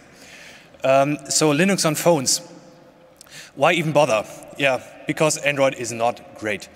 There's many other reasons. I talked about this last year, but this year I would just want to quickly remind you of some of the projects that are exciting right now. This is my personal opinion, so we won't target all the projects there are in this area, because there's a lot going on actually. But I just want to remind you of some of the things that are going to be interesting next year. First one, obviously, since I'm from UbiPorts, is Ubuntu Touch. Ubuntu Touch started out as the official version for phones from Ubuntu, from Canonical. It was moved to a community project, which is UbiPorts, 2 years ago. And it's still going strong. And I think that's an exciting one to watch. Next one, obviously, you have to talk about KDE Plasma, which is an adaptation of Plasma Mobile, which is an adaptation of KDE Plasma for mobile devices. Very exciting. It's not entirely meant for daily use yet, but they are really getting there. It's really amazing what they are achieving in fairly short time, and it's going to be very, very interesting, I think. Post-Market OS is a little different. They have some different architectural approaches, but they are truly amazing in what they do. They really challenge what everybody is doing, and their focus is on improving the longevity of phones, so you can really use a phone that is 10 years old and it runs just fine. It's based on Alpine Linux, which is very, very lightweight. So it works amazingly on really old hardware as well. Also not meant for daily use yet, but we might see this change this year. Or at least in the next 2 years maybe. So let's talk some hardware. Very exciting is the Pine phone. The Pine phone, Pine is a company that originally made kind of a Raspberry Pi clone. but they then moved on and made a laptop and made a phone. Now I'm making a phone, and it's starting to ship now. It comes in at $150. It's free hardware. It's very exciting, I think, and it's actual Linux on there, and the software is provided by open source communities, so it's very non-corporate, I think, as non-corporate as it gets. If you want corporate, this might also be something interesting for you. So this is a up-and-coming German startup. They are trying to make a phone entirely in the EU, I think mostly in Germany actually. And they are experimenting with different alternative or mobile operating systems as well. So here you see Ubuntu Touch running on the prototype. So how do I install if I don't want to buy an expensive device? Because most of the supported ones are actually fairly old, so they are available on the cheap. So this is the UBports installer. UBports fairly early on said, okay, we need to make it as easy as possible to install on third-party hardware. So you can just pick up a Nexus 5 used for like 50 euros on eBay and then run the installer. So the installer tries to make it as easy as possible. So your grandma could install Ubuntu Touch on her device herself without you looking over her shoulder. That's the goal, really. And now we're working on getting other operating systems in there. So if there's someone in the audience who's maintaining any Android alternative or even an Android derivative that needs to be easier to install, hit me up or go to github.com/ubports/ubportsinstaller and contribute your installation instructions there. We created a config file format to make it really easy to describe what needs to happen, what the installer needs to do to install on the device. So you just have to activate developer mode, and the rest happens automatically, basically. So that's it. Here are the links that we talked about. On the other side, you see how to get in touch. Yeah, it's going to be really interesting to see what happens with all of this, with Linux on mobile devices. So yeah, take care. Thanks. Thank you.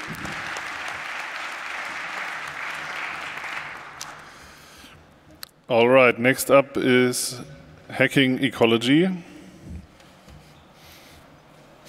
Let's go. Ja, hi, ich bin Mario. Willkommen bei Hacking Ecology Teil 2. Teil 1 war im vergangenen Jahr ein Talk von Theodor, der mit dem gleichen Titel quasi einen Talk gehalten hat. Und danach stellte sich die Frage, wie können Hackerinnen und Hacker bei verschiedenen Umweltprojekten etwas Gutes beitragen. Und dieses Jahr haben wir 4 sehr konkrete Projekte beigebracht. Das erste ist Read-It. Da geht es einfach darum, Daten zu visualisieren. Denn sehr viele Daten sind frei im Internet verfügbar, beispielsweise von der NASA, von der Weltbank, von der UN, von verschiedensten Wetterdiensten. Aber die sind eben schwer abzugreifen, weil es verschiedene Datenformate sind, verschiedene Datenbanken, verschiedene Websites. Und hier können quasi wir helfen, indem wir ein gutes Visualisierungstool im Web bauen, mit dem solche Daten eben leicht visualisiert und anschaulich gemacht werden können. Denn grundsätzlich ist es so, dass es sehr viele besorgniserregende Trends in der Welt gibt. Beispielsweise die ansteigende Temperatur durch den Klimawandel, aber auch unser ansteigender Energiekonsum bei allen Energieträgern oder auch die Entwaldungsrate. Das zweite Projekt ist Snooze Against the Machine. Und zwar, ihr kennt das vielleicht alle, eigentlich wollt ihr etwas für die Umwelt tun, für soziale Projekte, gegen die kapitalistische Verwertungsgesellschaft. Ihr wollt die Revolution, aber manchmal wollt ihr auch einfach nur ausschlafen. Das ist zum Glück kein Widerspruch mehr, sondern was wir hier machen wollen, ist eine einfache App entwickeln, wo ihr jedes Mal, wenn ihr den Snooze-Button drückt, werdet ihr quasi einfach spenden, und zwar in eine Organisation eurer Wahl. Könnt ihr euch quasi frei aussuchen, welchen Betrag, an welche Organisation, auch über vielleicht die Gesundheitsrisiken von Snoozing informieren. Also relativ straightforwardes Projekt. Und im Idealfall würden wir das Ganze noch mit Voice Command kombinieren, dass ihr morgens nicht mal mehr aufstehen müsst, um den Snooze-Button zu drücken, sondern ihr müsst nur noch quasi Shut up and take my money sagen. Der Wecker schaltet sich aus, spendet Geld und ihr könnt in Ruhe mit gutem Gewissen ausschlafen.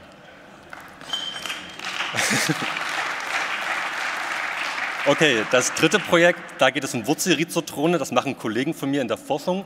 Die wissen sehr, sehr wenig, was unterirdisch vor sich geht. Wie wachsen Pflanzen unterirdisch? Und gleichzeitig sind Böden eine der größten Kohlenstoffsenken in der Welt. Und was wir also machen wollen, ist dieses Wurzelwachstum irgendwie monitoren. Und was man also macht, ist eine Art transparente Röhre, eine Rhizotron in den Boden einlassen und da eine Art Scannerleiste reinbauen, der sich einmal im Tag sozusagen dreht und das Wurzelwachstum um diese Röhren herum scannt. Solche Geräte gibt es, kosten 20.000 € und funktionieren nicht gut. Und es ist eigentlich ein sehr einfaches Projekt. Wir wollen also einen mobilen Dokumentenscanner auseinanderschrauben, den habe ich mitgebracht. Vielleicht kennt sich jemand aus mit Microcontrollern, mit 3D-Druck, dann kann die Person hier gerne bei diesem Projekt mithelfen. Und das vierte Projekt, da möchten wir eigentlich hauptsächlich den Kontakt vermitteln. Das Grundproblem hier ist, dass jedes Jahr sehr viele Rehkitze in dem Mähwerk von großen Mähmaschinen sterben, weil diese Tiere sich eben nur wegducken und nicht wegrennen in diesem jungen Stadium. Und dann geraten sie quasi, wenn sie sich geduckt haben, in das Mähwerk, weil sie nicht weggerannt sind. Dieses Projekt Wildretter existiert bereits. Was man also macht, ist quasi Drohnen mit Infrarotkameras einsetzen, um diese Tiere zu finden. Und was jetzt gerade noch fehlt, ist einfach eine Navigations-App, mit der quasi das Bodenteam dirigiert und navigiert werden kann. Dass man also sagen kann, Person XY läuft jetzt zu Punkt P, 30 Meter nach Nordosten, hat das Tier gefunden oder nicht, um einfach diese Tiere dort zu retten. Auch eine relativ einfache, straightforward App, wo wir aber persönlich nicht helfen können. Aber vielleicht hat jemand von euch Interesse und möchte dort mitmachen. Wenn ihr grundsätzlich an einem von diesen Projekten Interesse habt, dann kommt gerne vorbei. Wir haben morgen bei Wikipacker einen kleinen Space reserviert um 19 Uhr in der Wikipacker Bibliothek. Und wenn ihr diesen Talk online seht, dann könnt ihr uns auch gerne kontaktieren, einfach per E-Mail, vielleicht auch später als Videoaufzeichnung, einfach uns anschreiben. Wir freuen uns, wenn Leute von euch kommen und uns helfen wollen. Das sind alles sehr viele spannende Projekte, finde ich. Danke.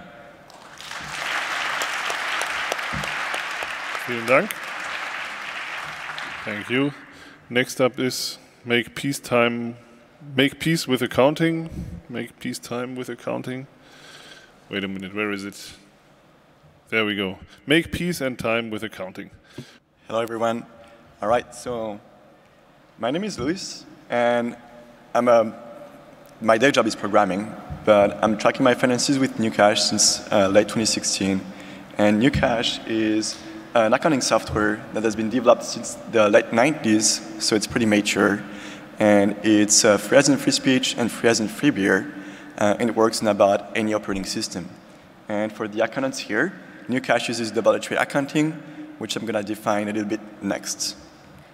So accounting lets you track money movements across accounts.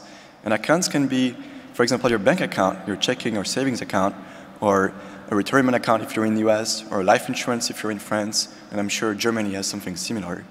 Or an account can represent where money is coming from, for example, your salary, or salaries if you work in different companies, or tips or wages, any kind of wages. And our accounts can represent where money is going to, for example, food, transportation, services, for example, your phone bills, internet bills, any kind of bills.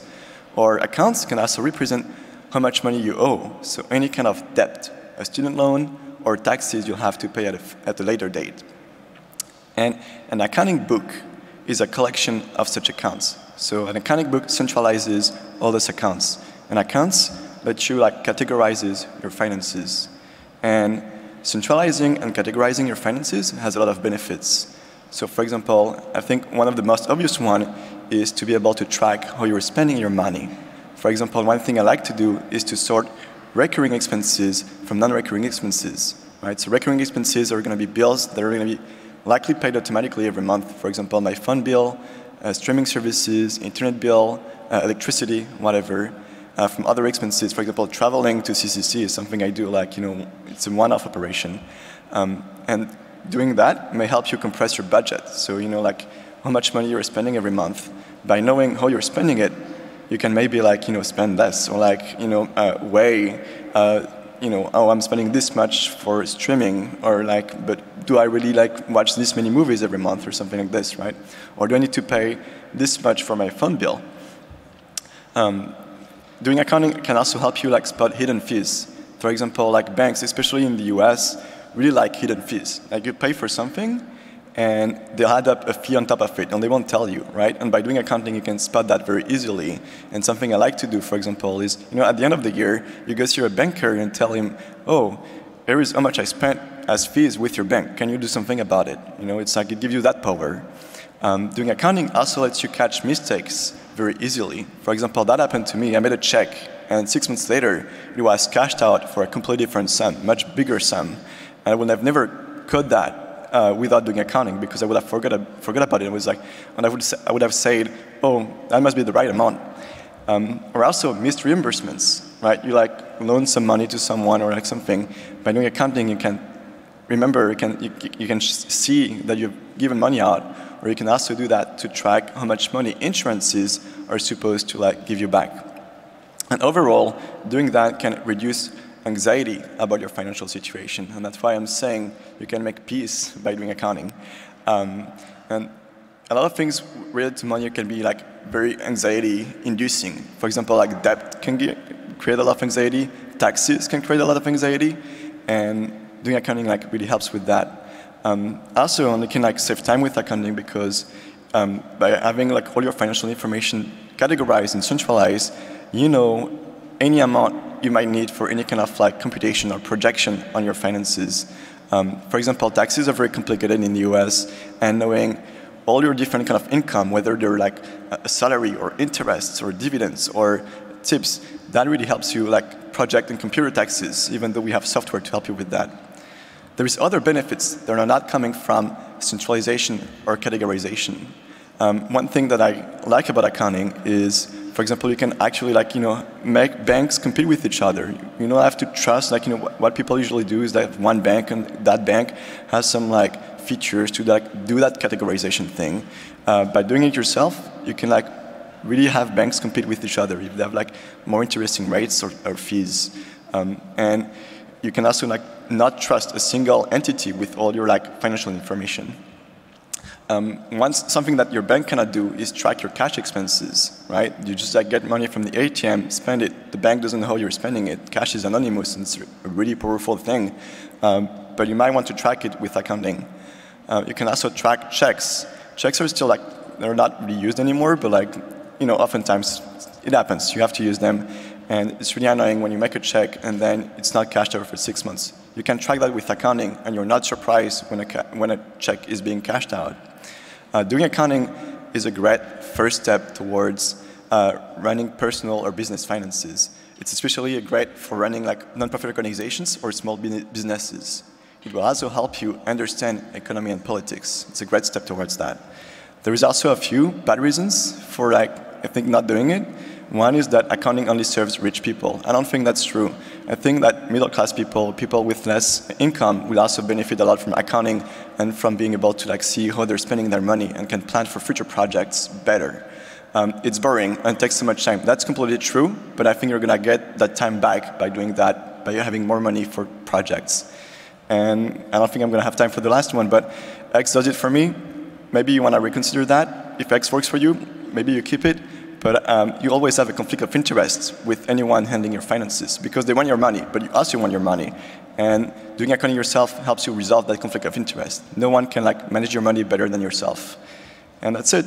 I will help you set up new cash at Congress, so feel free to contact me, and tomorrow I'll explain how development country works. Thank you. Thank you. Yeah, as long as we are not over time, we can arrange something with the countdown. So next up is bureaucracy done well.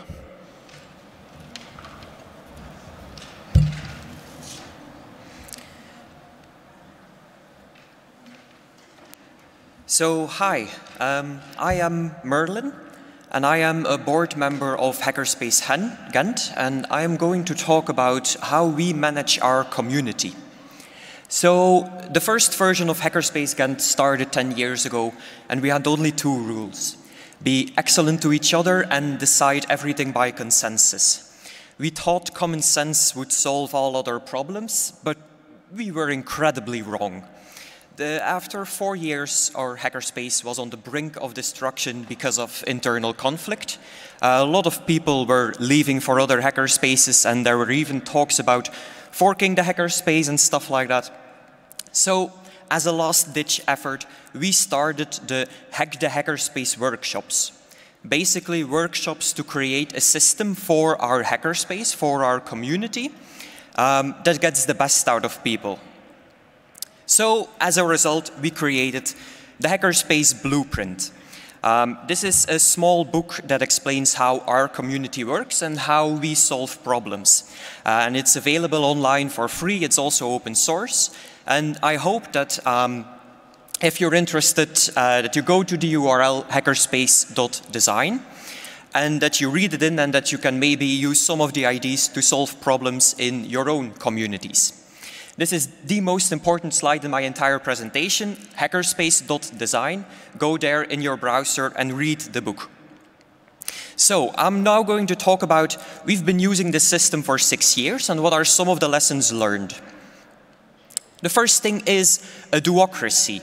Specifically about a duocracy is that you do not need the opinion of everyone who is affected by your action. If you are the person who does something, then you are the person who decides how it should be done. Even if you're not the most competent person, even if what you are going to do is not the best solution, you can still decide to do that without getting the opinion of everyone else. The second thing is interpersonal conflict. This is a big issue in communities. This is one of the main reasons why communities explode. We as human beings have this natural tendency to try to ignore interpersonal conflict as long as it doesn't involve us ourselves.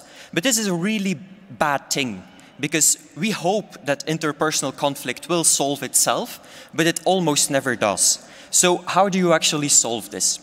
The first thing is that you have to have people responsible to monitor and solve interpersonal conflict.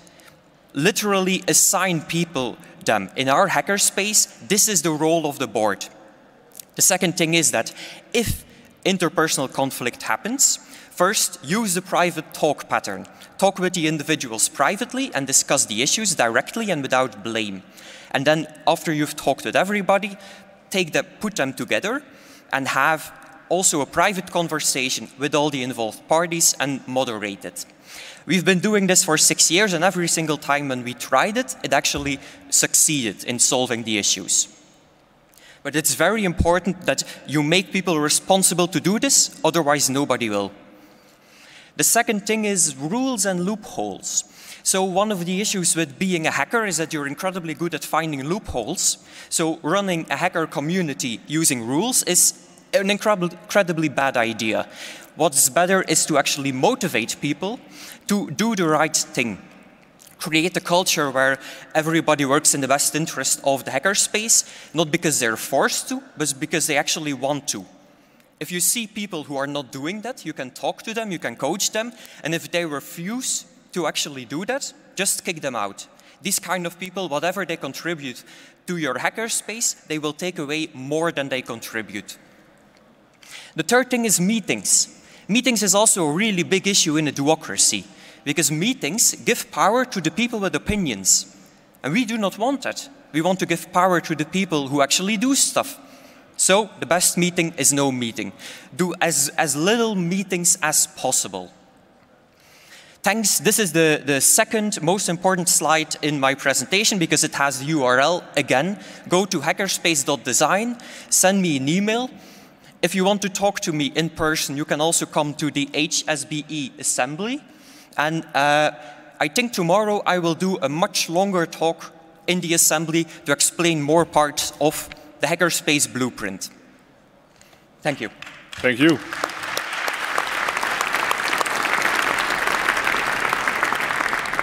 Next up is Open Laser Tag.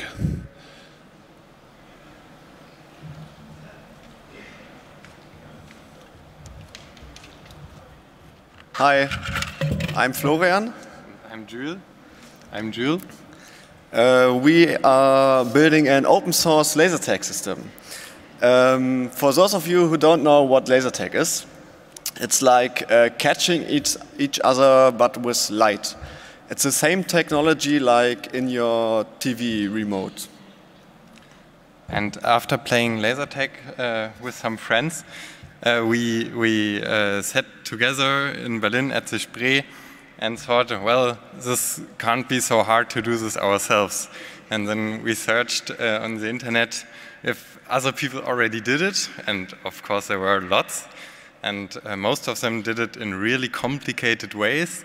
And so we thought, okay, this is too hard for us, so we have to do it simpler. And so we went for the journey to build a simple open laser tag system. Yeah, and we got some ideas about our system, what we wanted to achieve. It should be cheap because we want to build a lot of taggers and give them to our friends to play with them. And the technology should be accessible and flexible. And that's a system design we came up with. Yeah, starting at the bottom, you see the tagger, which is basically the infrared communications hardware. And on top of the tagger, there is some Bluetooth. So the tagger is containing ESP32 and some infrared components. And they communicate via Bluetooth with your smartphone. For now, we have an Android app only, so we need somebody to do iOS stuff. And the app does most of the logic part, while the tagger is only basically a transmission layer. And on top of all of that, there is sitting the server, which is communicating between all the different players. Yeah, that's how our first prototyping looked like. That's a ESP32 you see here. And only what you else need for a tagger is this microcontroller and infrared LED and an infrared receiver. And a lens to focus the infrared, because you don't want to have like widespread infrared beam like in your TV remote, but you want a very focused light stream to make it harder, of course, to hit and yeah, with your light. That was our next prototype built out of PVC tubes. And yeah, you see the lens on the right picture. And on top this black thing is an infrared receiver. And what I can say also about this, there's no PCB involved in this. So you don't have to, yeah, just you just can buy the components and put them together, and you have a tagger. And our newer designs of a tagger casing look like this, so they are 3D printed and more custom made. Yeah, and that's where we are in the moment from the hardware side. The software side of the tagger is also pretty far, so you can actually tag someone and he will get hit and will get a notification. And yeah, that's how we are, how far we are today. And now we can say where you can meet us. Yeah, what still is missing is like the game logic. So we can't play a game right now, but the technology works. So yeah, if you want to contact us, there's our GitHub repository and our Twitter handles. And you can find us for the next half an hour outside of the lecturing hall here at the LED palm tree. There we will be waiting for other hackers who want to play laser tag. We actually have a pile of hardware and parts, so we can actually build stuff today.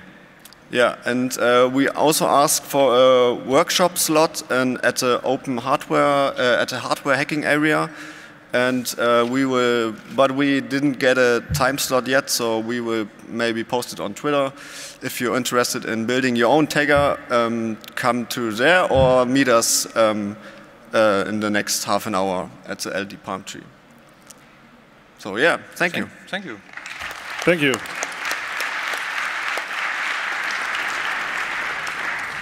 And next up is binary analysis course.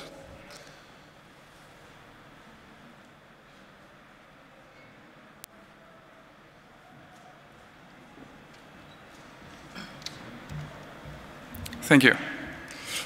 Today I would like to talk with you about a program I've been developing, not in the sense of code, but as a course. So the table of contents, it has 3 topics. Who am I? Just a short introduction about myself. What is it? and how can you access it. So first of all, something about myself. My name is Max Kerst. I go by the name of Libra as a nickname. I'm the administrator, or one of the administrators of the malware research group on Telegram, on which I have a talk tomorrow. I'm currently working as a threat intelligence analyst. I previously worked as an Android malware analyst. I made some tooling for that, and I write blogs on my own website about which this talk is. So what is this binary analysis course? So it's a free online course that uses free and open source tooling. Nowadays you have a lot of guides and helplines, especially for paid tooling, which is perfectly fine in corporate environments, but especially if you're starting out as a student or you're just new to the field, you don't want to spend so much money just to see if it fits you. There are great open source tools out there which work for free, and this course uses them and focuses on them, so you have a low-level entry. So it has a really heavy focus on the how and the why stuff works. It doesn't jump to conclusions. You get explained every step of the way. And if you know something already, then you can just skip that part and move on. So the step-by-step approach is used in every article, where you get a sense of how it works, why it works, meaning you can repeat experiments that are being done in the course on other binaries you find yourself, CTF challenges you later on participate in, or anything else you want to put your hands on. So as a last kind of unique part of the course, it does not contain images. I think the images are great to use in some cases, but it focuses me to clearly explain everything I want to in text, making it also easier for people to search back later on. Maybe you read an article and half a year later you think back, oh, I read about this on this site and it was somewhere in this article. If you have stuff in images or in videos, it's really hard to find something back. But if it's fully written out in text, you can use the search function of your browser or any text editor you loaded my website in, and you can find things back. So some of the topics that are covered, they start from the basics, starting from CPU architecture, how does it work, why does it work, moving on to assembly language, as it's a core concept you need to know. You will also learn how to write some assembly and compile that to get a different view of what is the difference between compiled and decompiled code, or disassembled rather.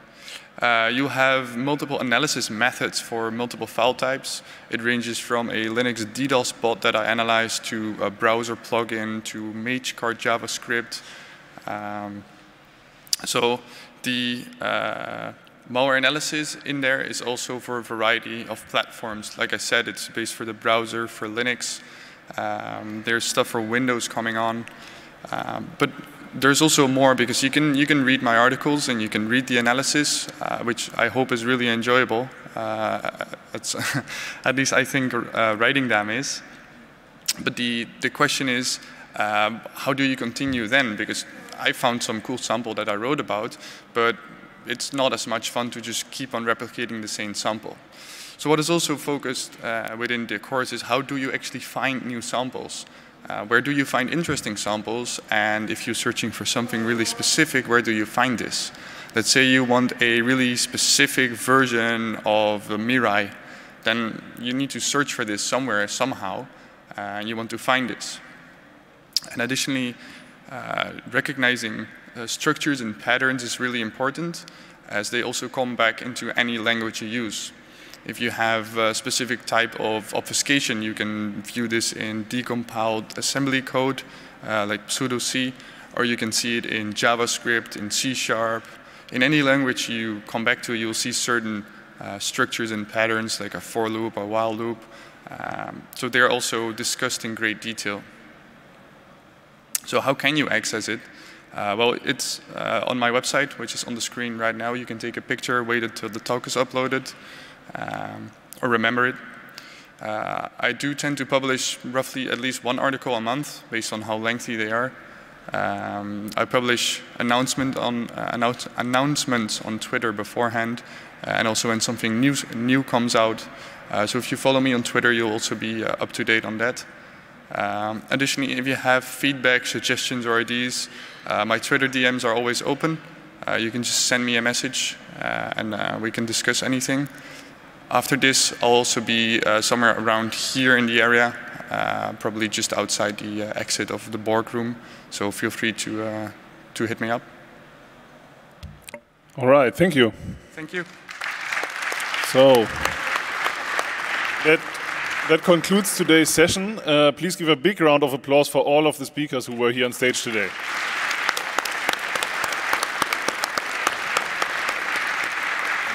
Also, for having to deal with 24 speakers from different countries, a big round of applause for the translation team, please.